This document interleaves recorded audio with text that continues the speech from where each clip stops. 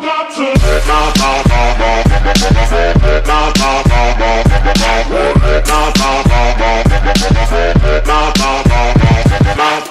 what's up guys, it's Top Shelf here and welcome to another video. So today is a quick Black Ops 3 news video. Of course, I'm doing a ton of Black Ops 3 news videos. Now I am actually going to be at two different amusement parks, Dorney Park and Hershey Park, for the next couple of days.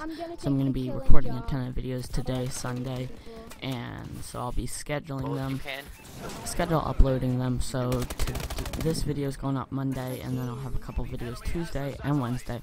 So let's get into it. So Black Ops 3, in the Q&A video, if you didn't see that, it'll be a link in the description to that. David Vonderhaar said there would be a new prestige system in Black Ops 3. And along with the prestiging system, we have another prestige kind of video.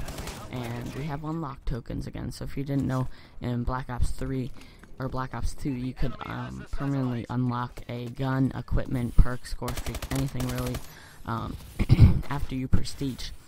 They had this kind of in Black Ops or MW3, where you could unlock something like, whether it be double XP for an hour, double weapon XP, you know, unlock a certain gun maybe, or unlock another custom class.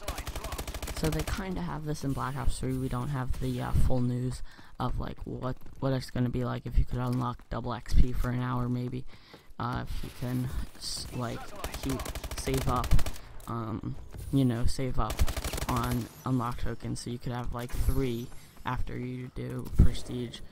And if there is one for like, maybe if you prestige in Black Ops 2 or Ghost or Advanced Warfare, you get 3 for that. So we don't know yet. Just a quick video again. But yeah, so I'll be having scheduled uploads for the next couple of days. Sorry about not uploading Friday, Saturday, Sunday. I was helping my friend make his channel. He's the Gaming Zebra.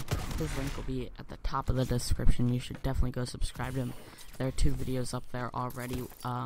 Custom zombies for World at War. I was in both of them, so you can go check those out. So if you did enjoy this video, hit that like button, subscribe for more Black Ops 3 news. But as always, it's been Top Shelf. And I'm out, guys.